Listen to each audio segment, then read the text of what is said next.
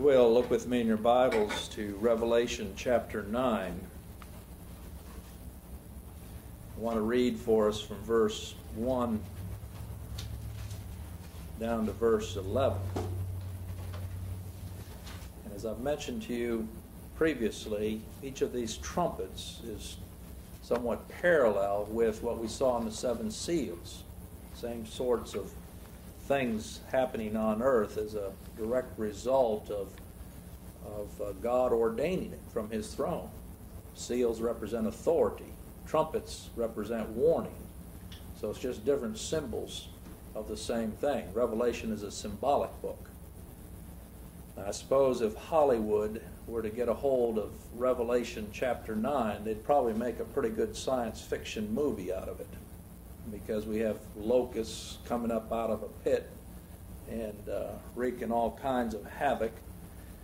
And sadly, this is how some would even interpret it. I remember back when I was in school listening to men that were trying to fit this into some future event that was to take place.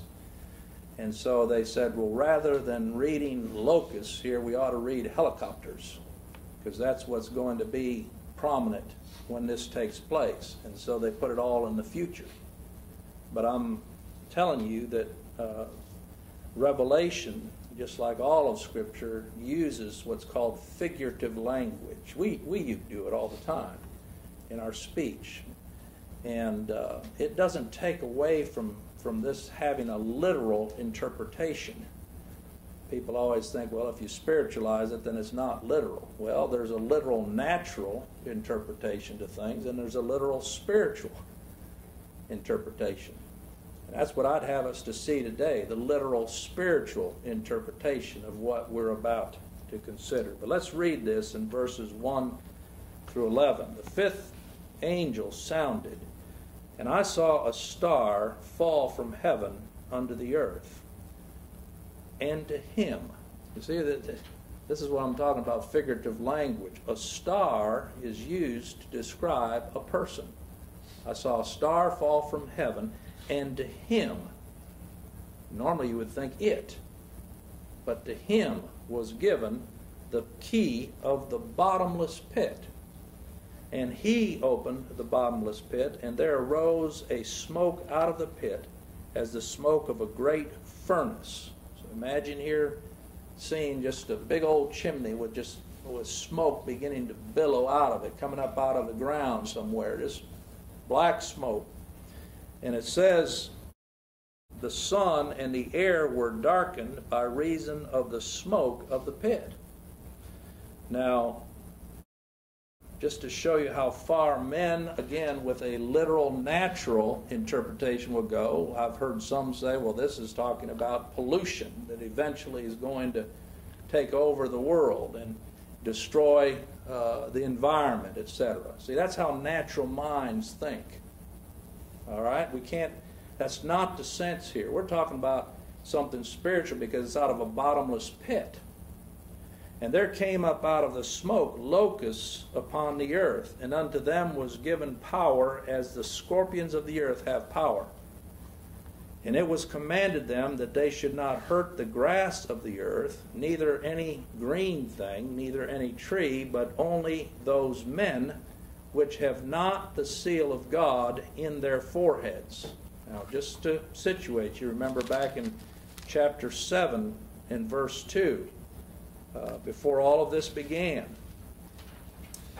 you remember the Lord ordained that an angel would go and actually seal. You see there in verse 2, Revelation 7:2, I saw another angel ascending from the east, having the seal of the living God. And he cried with a loud voice to the four angels to whom it was given to hurt the earth and the sea, saying, hurt not the earth, neither the sea, nor the trees, till we have sealed the servants of our God in their foreheads. What it's showing is, although there are judgments that God is bringing upon this earth and this world, these judgments are not toward the Lord's elect. That's who's sealed there. Remember, we saw sealed 12,000 of each tribe. That's true Israel. That's the spiritual Israel of Christ that he redeemed. And now we're seeing through this trumpet, though, a judgment that it says here to hurt only those men which have not the seal of God in their forehead. So this is a work that will be done upon the reprobates, upon those that God has passed by, and He's just to do so. A lot of people have an argument with that, but He's just to choose whom He will for salvation. He's just to pass by and to condemn those that He passes by. And the proof is right here in chapter 9. How great must be that judgment then, that's using this symbolic language to describe it. Now it says, to them it was given that they should not kill them, but that they should be tormented 5 months, and their torment was as the torment of a scorpion when he striketh a man. And in those days shall men seek death, and shall not find it, and shall desire to die, and death shall flee from them. So we're talking about a judgment that God brings upon these. It's just that they would prefer to die than to endure this. And the shapes of the locusts were like unto horses prepared unto battle. And again, notice the word like. We're talking about symbolism, similitudes. Like unto horses prepared unto battle, and on their heads were as it were crowns like gold, and their faces were as, you see, these are all similitudes, as the faces of men. And they had hair as the hair of women, and their teeth were as the teeth of lions. And they had breastplates, as it were breastplates of iron, and the sound of their wings was as the sound of chariots of many horses running to battle. And they had tails like unto scorpions, and there were stings in their tails, and their power was to hurt men 5 months. And they had a king over them, which is the angel of the bottomless pit, whose name in the Hebrew tongue is Abaddon, not a name to give your child, but in the Greek tongue hath his name Apollyon. And you look in the marginal reading, maybe in your Bible, it says, that is to say, a destroyer. So one was the same name in Hebrew and Greek, same meaning, a destroyer, a destroyer. And then it says, one woe is past, and behold, there come 2 woes more hereafter. So we see here in verse 1, the 5th angel sounding, and John seeing a star falling out of heaven to earth. As I said, when you read this, the clue to understanding this is right in the same verse. Many times in Scriptures, you just read one more sentence. You don't have to go running to a book somewhere to try to figure out what this means. To him. So this is a star falling from heaven, and to him was given the key of the bottomless pit. Who might this be? Well, if you look over in Luke chapter 10 and verse 18, our Lord used similar language to describe the fall of Satan as a star from heaven. It describes that glorious position that he had with God in the beginning, and yet he fell and brought many angels with him. And here in Luke chapter 10 and verse 18, our Lord, to show his eternality. This is what a lot of people miss in this, but when he made this statement, he was declaring himself to have been there when Satan fell. Here he was as a man on earth, and yet he says here what? He said unto them, I beheld Satan as lightning fall from heaven. You see? And then he says, behold, I give unto you power to tread on serpents and scorpions. Isn't it interesting that the same sort of language is used, of locusts and tail like a scorpion? These aren't good things.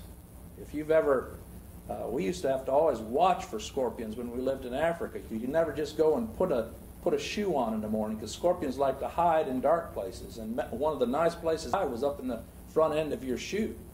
So if you didn't take and shake that thing out before you slipped your foot on it, I had some friends that were stung that way. They'd get their foot in there and stir up that scorpion. Next thing you know, they're yelping and dancing around, and you can't figure out what's wrong. Well, there's a scorpion stinging them. And they're just struggling to get that shoe off. See, that's not a good thing. But that's how Christ describes Satan. There's no good thing in him. All right? And but he said, I saw Satan fall from heaven.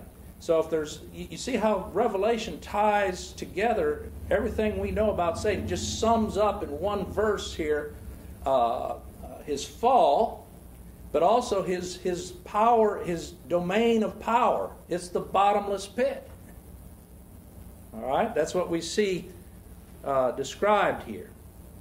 All right? He's the prince of darkness. And notice, again, in verse 1, these are just some subtle little things to pick up as you read the Scriptures. It says, and to him was given the key of the bottomless pit. We're going to talk about why it's called the bottomless pit here in a little bit, but this is in no way saying that God has turned power completely over to Satan, as if somehow now he shares equal power with God. You remember back in Revelation chapter 1 and verse 18, how is the Lord Jesus Christ described? Remember that all of these trumpets and seals, it comes from the throne. It comes from him who's seated upon the throne. So he's directing all things that take place in heaven and earth and with reason. Because in Revelation 1:18 it says, I am he that liveth and was dead. See, this was a reassurance to the church of that first century that was going through all of this trouble. I am he that liveth. They put me to death, but I rose again, as Brother David read in Acts 13. I'm seated now in the heavenlies. I was dead, but he says, behold, I am alive forevermore. Amen. And have the keys of hell and death. He not only has the key of salvation, but he has the keys of hell and death. You know, I've heard people make this statement, if you're saved, that's God gets the glory, but if you go to hell, that's your fault. No, God, he has the keys of hell and death. He's just as just in ordaining you to eternal condemnation because of who you are in Adam. Just as just. There's nothing that just kind of slips through his hand or passively happens. Not with our Lord. He's ordaining all things.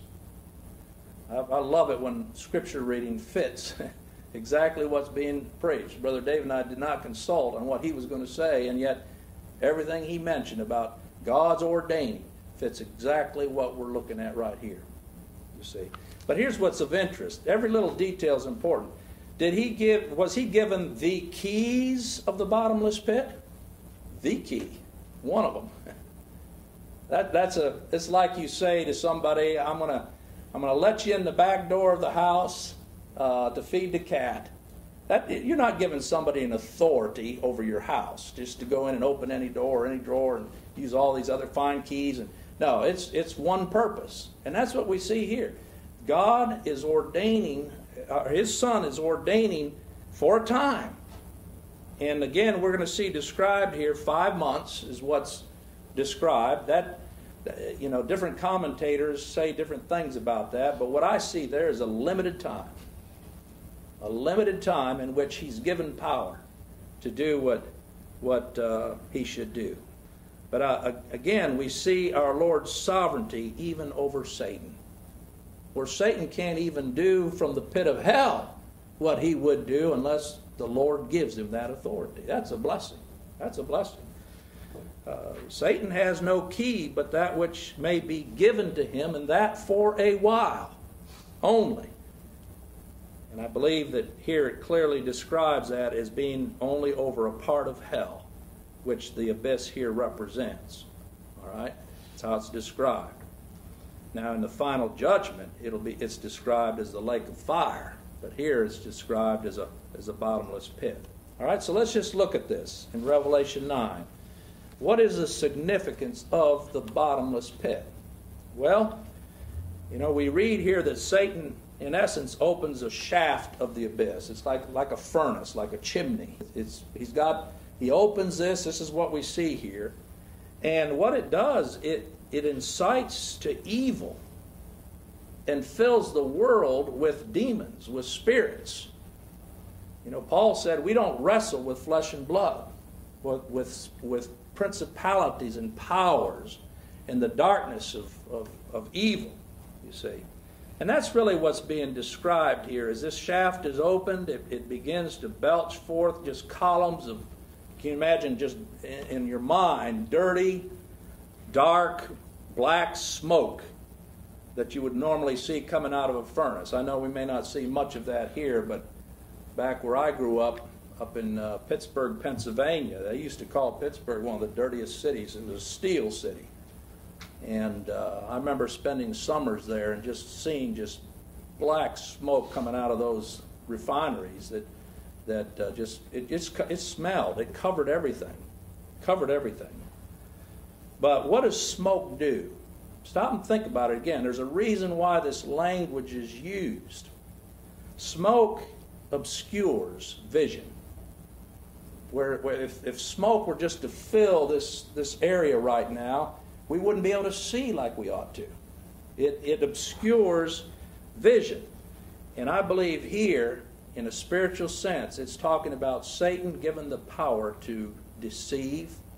You know, if you've ever driven down a road and all of a sudden you hit fog, your whole perception, you lose perception. You get frightened. It's like something's coming around you and you start hitting the brakes and you imagine you see things and there aren't, and sometimes you don't see things that you should. You're just completely turned around. All right?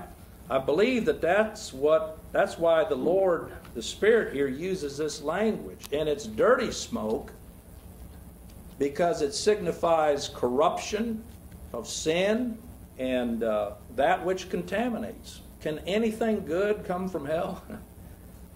Can anything that Satan produces ever be of any good? And it's from the very pit of moral darkness, of degradation, of blindness.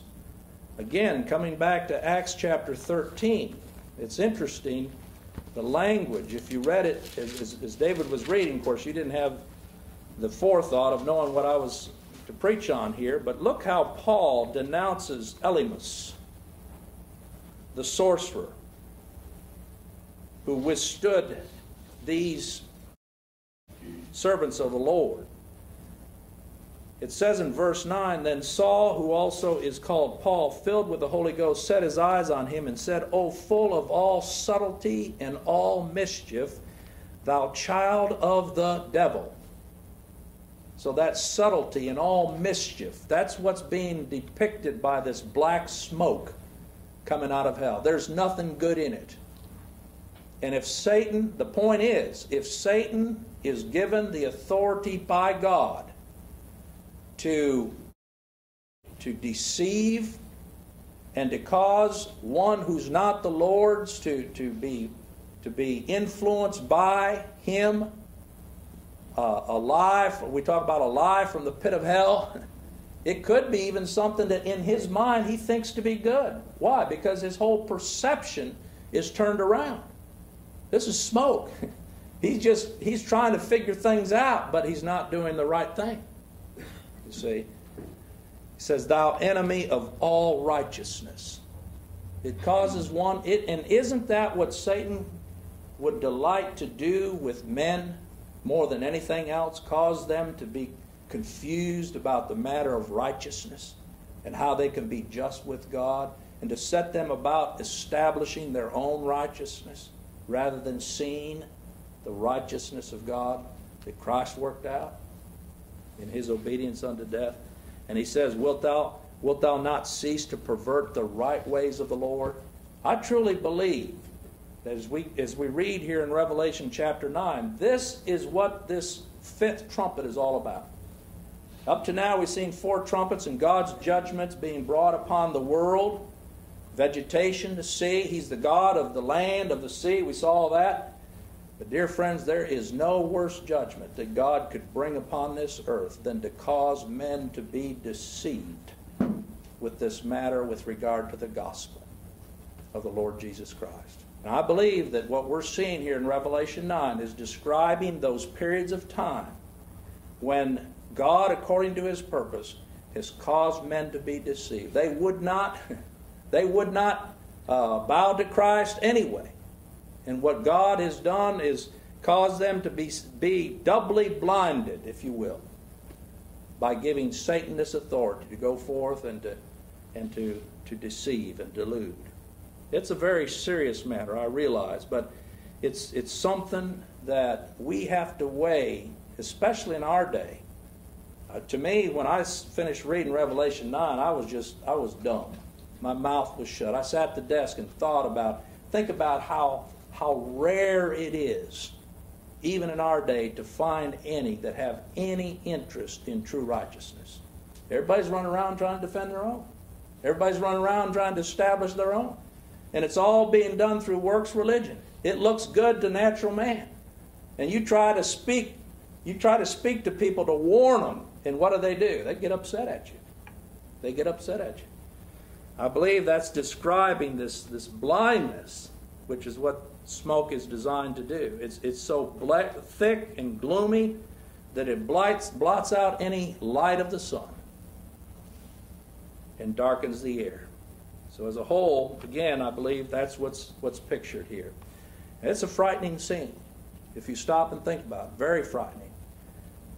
In fact, if the Lord has given you light and you are one of those that He has sealed so as not to be blinded by it, you wonder at people still stumbling around in false religion, stumbling around trying to work their way to heaven. And you read Scripture to them, you talk to them, and yet they won't hear you. And you just can't believe it. What's the problem? Blindness. Blindness. And unless the Lord, they are one of the Lord's that He will deliver in His time, they'll go to their grave in that blindness. They'll go to their grave. You know, there are many in this world today who are subject to this very power of the bottomless pit. If you look over in 2 Corinthians chapter 4, I read this during our Bible class, but here it is again, 2 Corinthians chapter 4. And verse 4. It says in verse 3, if our gospel be hid, it is hid to them that are lost, in whom the God of this world. Now look at it's little G-O-D. Why is He the God of this world? Well, He's been given one key among the many, to go, with authority to go around and blind. Not the Lord's elect, not those who have been sealed by election or sealed by the blood of Christ, but those who've been passed by. He's given authority. That's why He's called the God of this world, who hath blinded the minds of them which believe not, lest the light, you see that? The light of the glorious gospel of Christ. That's that smoke that obscures the light. Lest the light of the glorious gospel of Christ, who is the image of God, should shine unto them. That's His prerogative. That's His authority. He's been given permission by God to carry out His wicked designs in the hearts of the children of men, leaving them to their own wicked devices. How so? How so? Well, I've written down here 2 ways that I see in Scripture. And these I didn't just make up. You can read these. We'll look at some of these verses ourselves. How does Satan deceive men today? How is this being manifest even today in the hearts and minds of men? Well, through works religion. Works religion. Is it as bad as what we say? Well, it was pretty bad for Cain.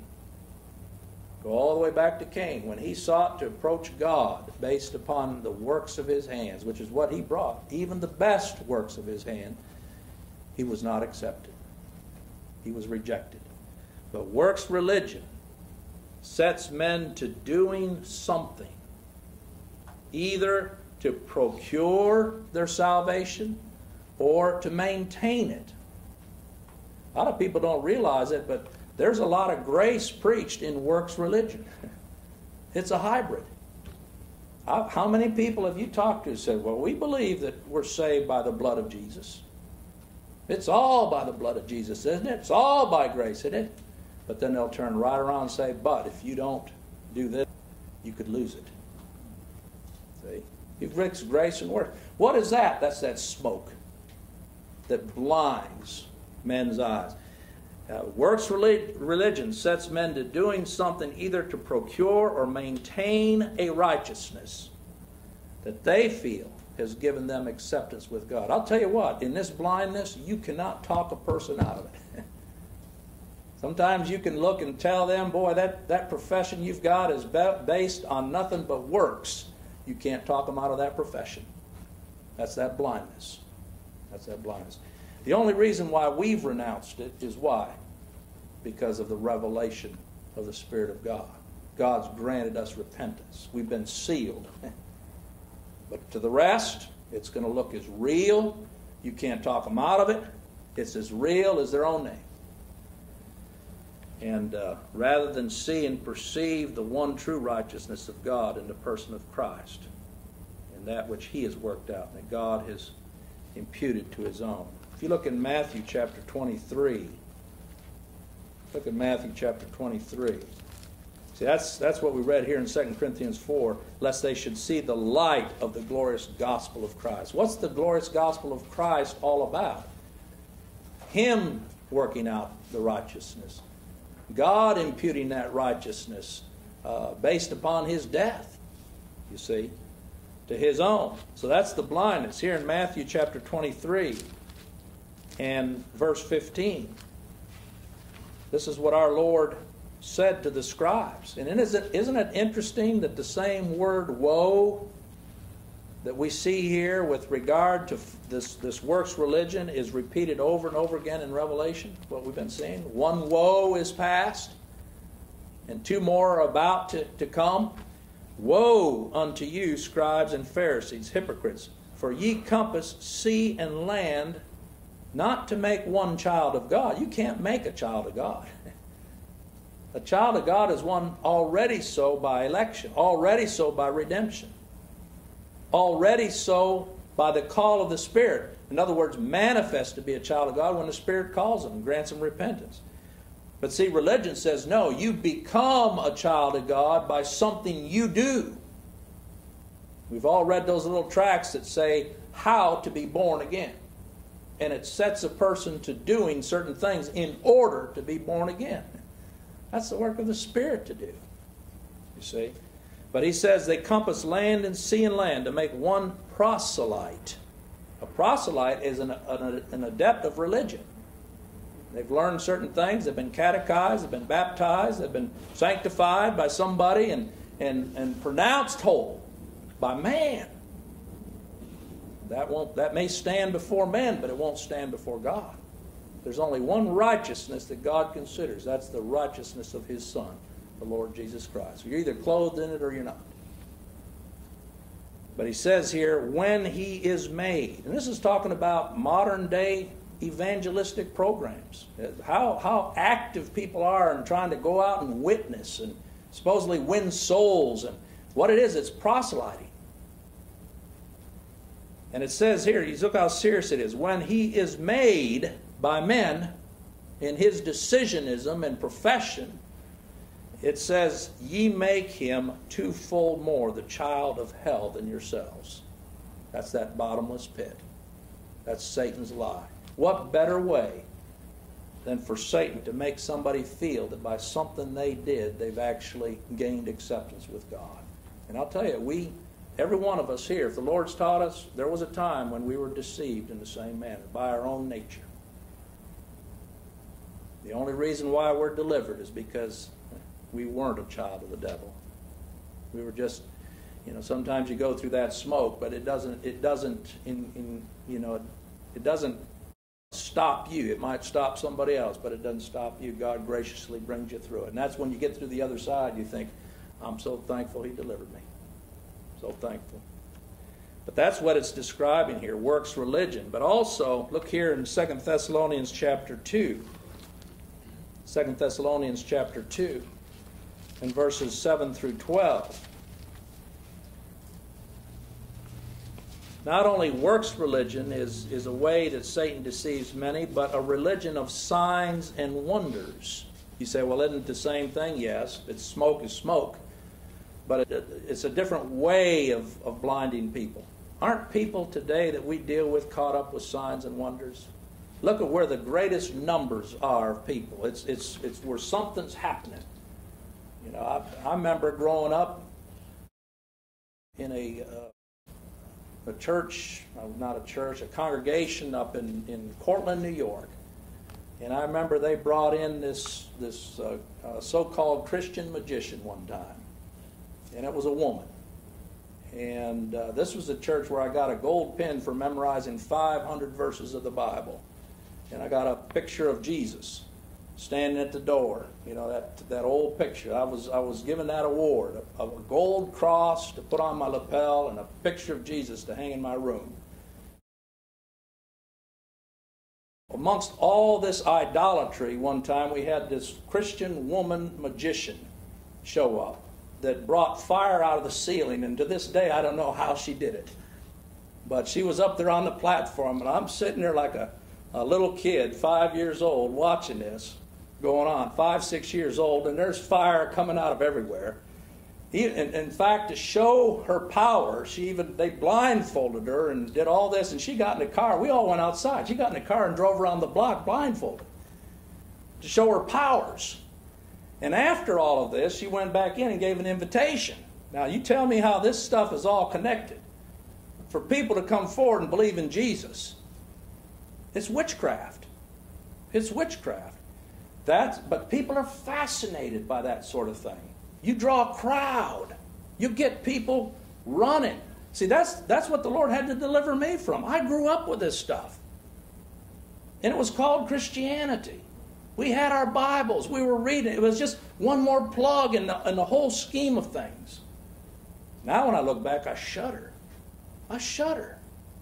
God could have left me there, but He didn't. But there are those that He has. And they continue to be deceived.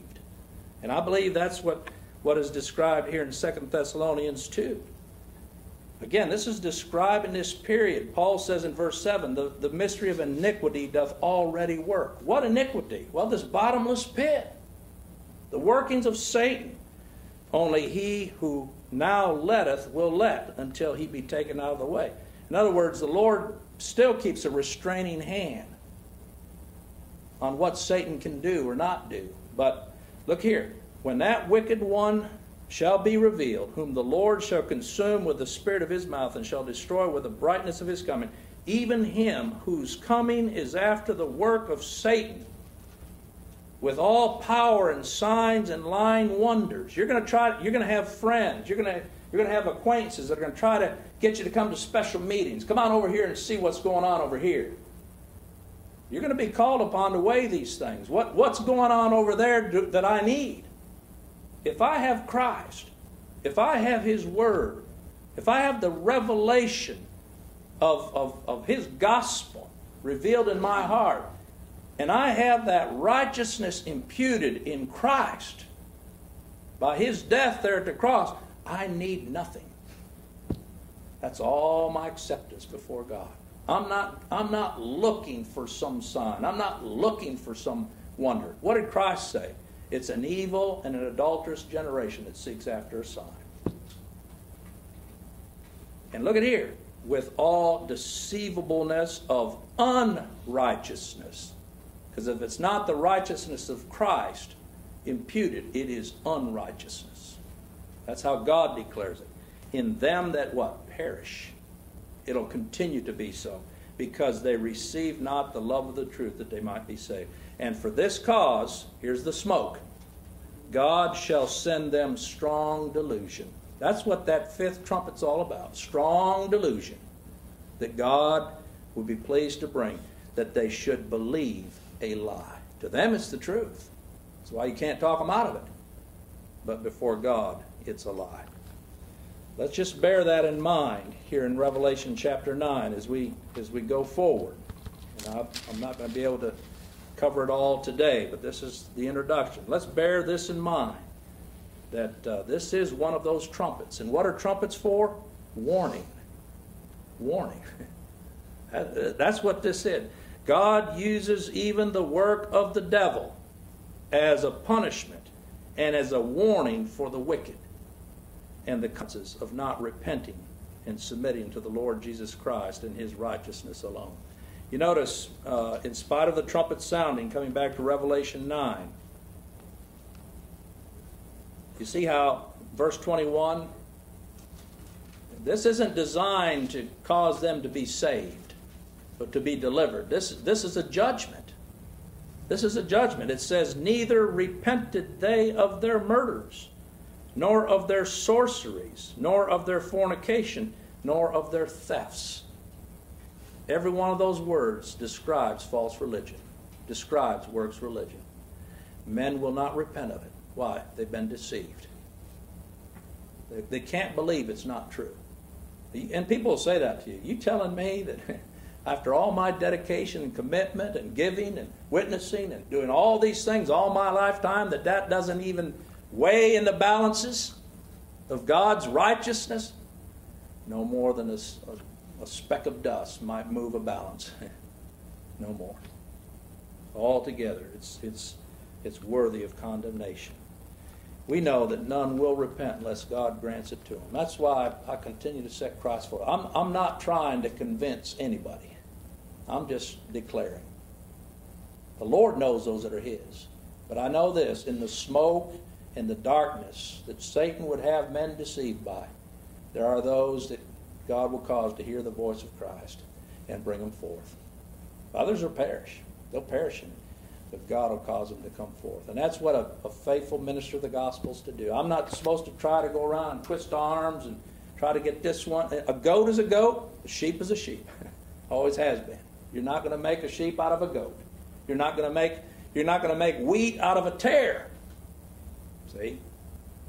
But as I declare, as you witness of Christ in this dark and evil generation, the Lord still has His sheep that He's going to be pleased to call out. And if they come, it's because they were His all along.